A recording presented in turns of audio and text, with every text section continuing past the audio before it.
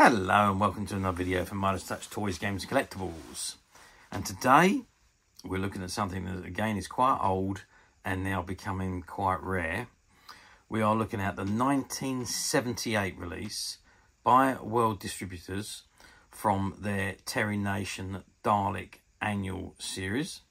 And this particular annual we are looking at today is from the 1978 annual, which was released in late 1977 for the upcoming 1978 year.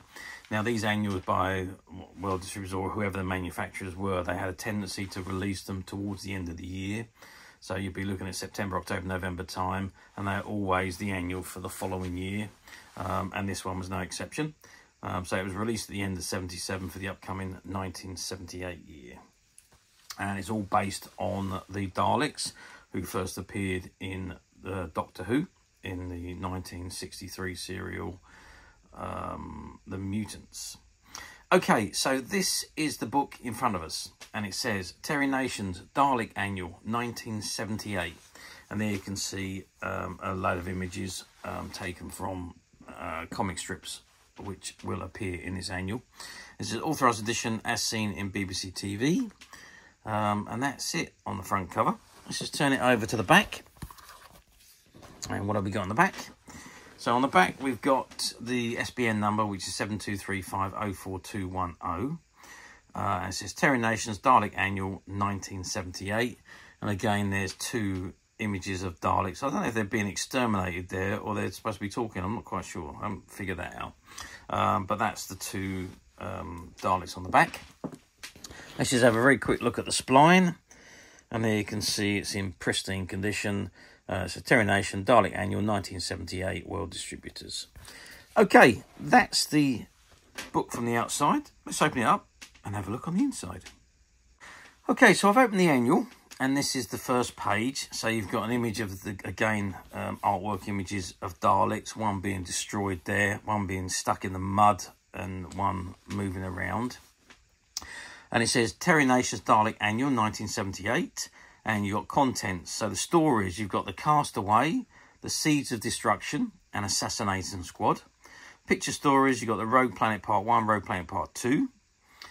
Features, The Enigma of the Missing Planet, The Enigma Factor, Davros, Genius or Madman, Would You Believe, Mental Jigsaw, The Judgment of Gozan, Sabotage, Dalek Computer Printout, The Amazing Planet Magnetron, You Don't Have a Clue, Anti-Dalek False Aptitude Tests, Where in the World, The Amazing Journey, Minefield, True or False, and Time Passes. And at the very bottom, you've got the copyright information, which is 1977, by Terry Nation, as seen in the BBC TV series Doctor Who. All rights reserved throughout the world, published in Great Britain by World Distributors Manchester Limited, who's a member of the Pentos Group. And the address is there. By arrangement of the British Broadcasting Company, printed in Italy, SBN number 7235042110. And on the bottom right-hand corner, you can just see the original purchase price of this book from 1977, which is £1.35. Okay, what can you get for £1.35 nowadays? Not a lot, I'm sorry to say. Okay, so the very first story is called The Castaway, and it is a full story with colour illustrations. Very good illustrations as well, I must add. Back in the 70s when they'd done all these annuals, the artwork was just very, very good. It's absolutely incredible. And even though it's not strong artwork, I must say strong coloured artwork, the images are just absolutely amazing. Really, really good artwork images these are. Incidentally, obviously this is a Dalek annual, so it will not feature the Doctor Who at all. And then we come to the first feature, which is The Enigma of the Missing Planet. It tells you all about the planet that actually went missing. And there's all the planets, the size and the distance from the sun. And there's the missing planet, which would have been there. Okay, and then you've got the Enigma Factor and all the battle lines. Yeah, launch zone and Dalek battle area. And there you've got Davros, genius or a madman. Personally, I think he's a complete and utter madman. But that's my opinion. Great character, though. Would you believe? And that's all with believable facts. Mental jigsaw, so you have to try and put those into a mental order. So obviously F goes to the bottom of A. So, yeah, C.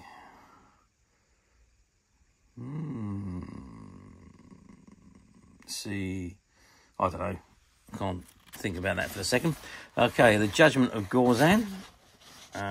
Sabotage, again, which is a quiz for you to do.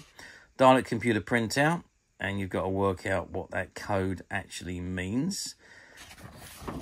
And then you've got the Amazing Planet Magnetron, and then the Seeds of Destruction, which is the second full story.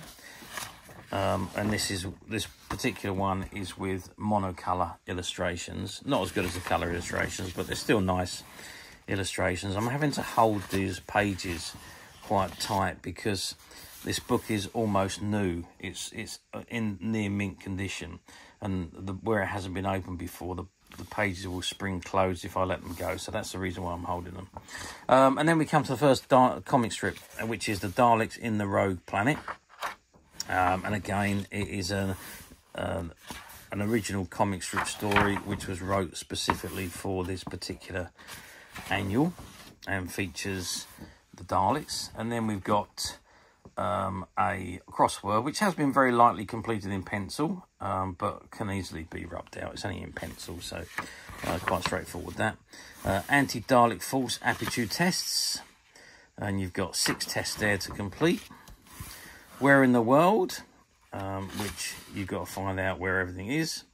The Amazing Journey, which is a maze, which hasn't been done, and you can work your way through that maze. And then on to the next comic strip story, which is part 2 of the first one. It's the Rogue Planet part 2, and it's called Collision Course. And again, it's the second part of, the second part of that first story, and it is a unique story for this particular annual. And it's colour comic strip. And then we've got Minefield, where you've got to work your way out through the mines. There's Patrol of Daleks there, so you've got to find the one that leads not to a Dalek, I suppose. I'm guessing. Don't know. True or false questions. Some of those, they have been done in pencil again, but as I say, they could easily be rubbed out. Assassination Squad, which is another story, the last Dalek story, I think. And again, it's a full original story with monocolour illustrations, and again, the illustrations are just fabulous. Look at those Daleks, they just look absolutely incredible. So, yep, and then we come over to all the answers to all the questions and the quizzes that they've had throughout the book. And then that brings us to the back pages. So you've got Time Passes, Smokescreen, Duck, Simple, Hoopla. This is a further selection of tricks and puzzles devised by ADF members to help fill the tedious hours of inactivity when on an extended space flight. There we go. So that brings us to the end. It's 63 pages, you can see at the bottom there.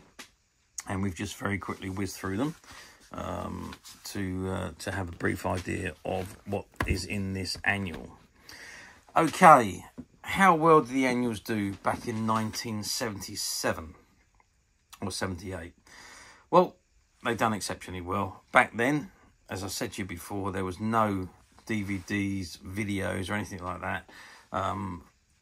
In order for us to enjoy our television program when it wasn't being aired, things like annuals, activity books, colouring books, toys, games, those kind of things were all made available for us to keep your favourite television programs or characters at the forefront of your mind.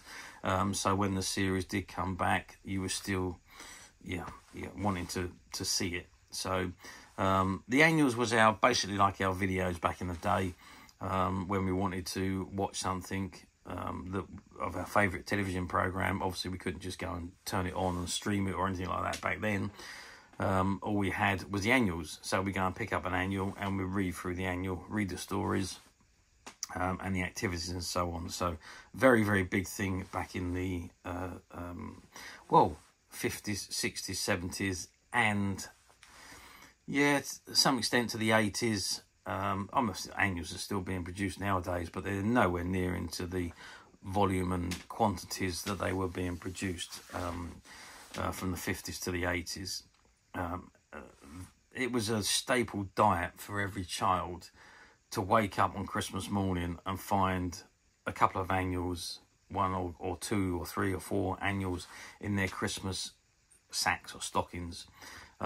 It was, you expected every morning, every Christmas morning, to find an annual of some sort of your favourite television programme in your Christmas sack on Christmas morning.